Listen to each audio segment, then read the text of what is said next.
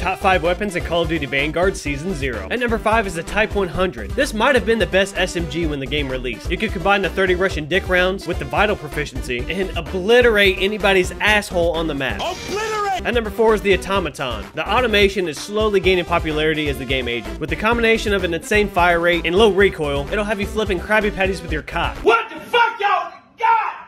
At number 3 is the MP40. Despite its slow-ass rate of fire, absolutely shreds. The fact that you don't even have to hit headshots to two-shot people is insane. Just run hollow point and you can two-tap them in the legs or arms. At number 2 is the STG-44. The good old STD. I'm sure a lot of you guys haven't tried this weapon yet. That's sarcasm, by the way. You guys know why it's here, so I'm just gonna move on. F this gun. If you made it this far, do me a hand job and hit the sub button. And at number 1 is basically any damn shotgun in the game, except for the Eichenwald revolving or whatever the f it's called. I'm kind of cheating here, but if I didn't do this, over half of the list would be filled with shotguns. It's like a cheat code to use the forbidden titty fuck jutsu.